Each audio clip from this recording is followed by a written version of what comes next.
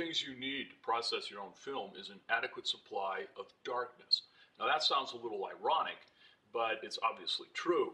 And for those of us without a traditional darkroom, it can be difficult to find a supply of absolute darkness.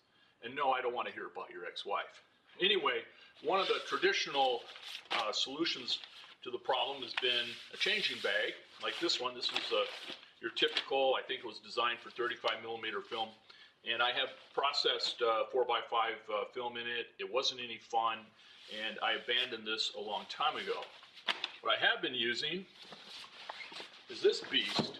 This is one of the largest changing bags I could find. It wasn't particularly cheap. I added the box to keep the fabric off of the film holders. And it works quite well, other than it does tend to collect a little dust, and it's not particularly easy to store or transport. And I'm really frustrated with having to load it on one side, and then you have to come around to the other side where the armholes are. So with this in mind, we started thinking about coming up with an economical, easy to use changing box that was optimized for 4x5 film.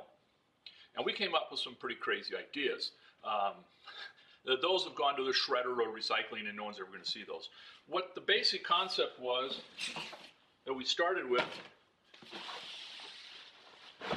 was something like this. And the idea was that this thing would just collapse in on itself, and just all fold up, and you could store it away. And the idea had some merit, but it wasn't working quite right. It was getting awkward. It was getting expensive. What we eventually ended up with was this. You can see we moved the armholes way down to the bottom so you can rest your arms on the table as you're using it. You've got easy access right here from the front.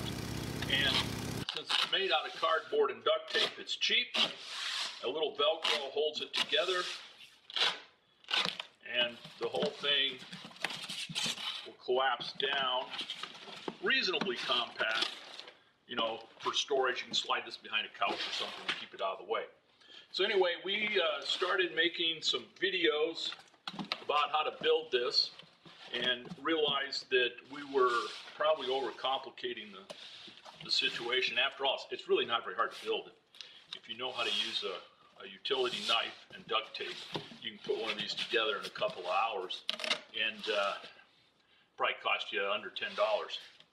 So anyway, we finally took the video that we had shot and just edited it together and said, here it is.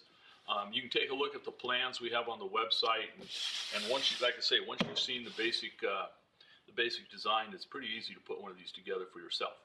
And you will then have your own source of darkness. Though that sounded worse than we thought it would.